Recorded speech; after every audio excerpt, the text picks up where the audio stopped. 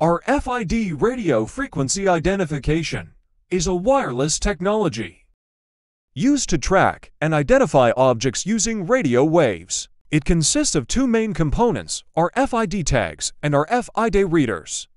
1. How RFID works. RFID tags, A passive tags, B active tags. These tags contain a microchip and antenna that store information. There are two types of tags.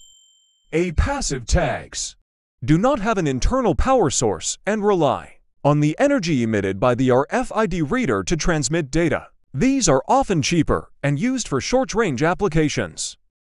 B active tags have their own power source, a battery, and can transmit signals over longer distances, making them suitable for high-range tracking.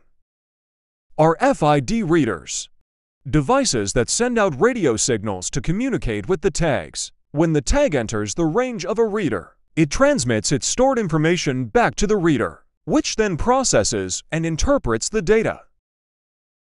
2. Applications of RFID technology. 1. Inventory management. RFID is commonly used in retail to track goods in warehouses or stores. It provides real-time data on stock levels and helps improve supply chain management. 2. Access control.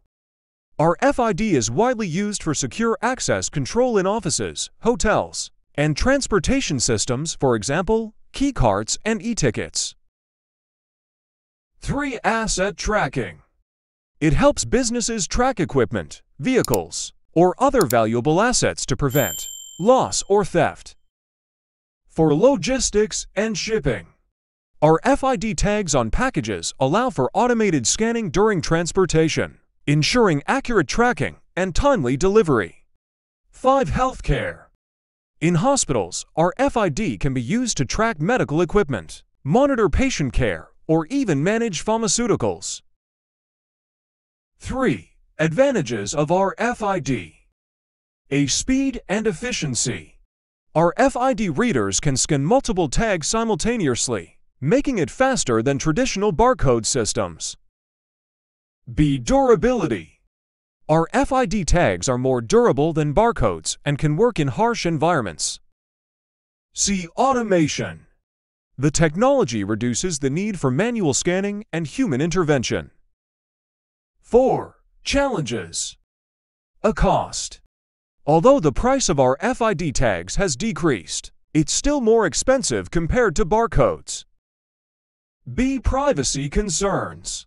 Since RFID tags can be read without direct contact, unauthorized tracking or data breaches could pose privacy risks.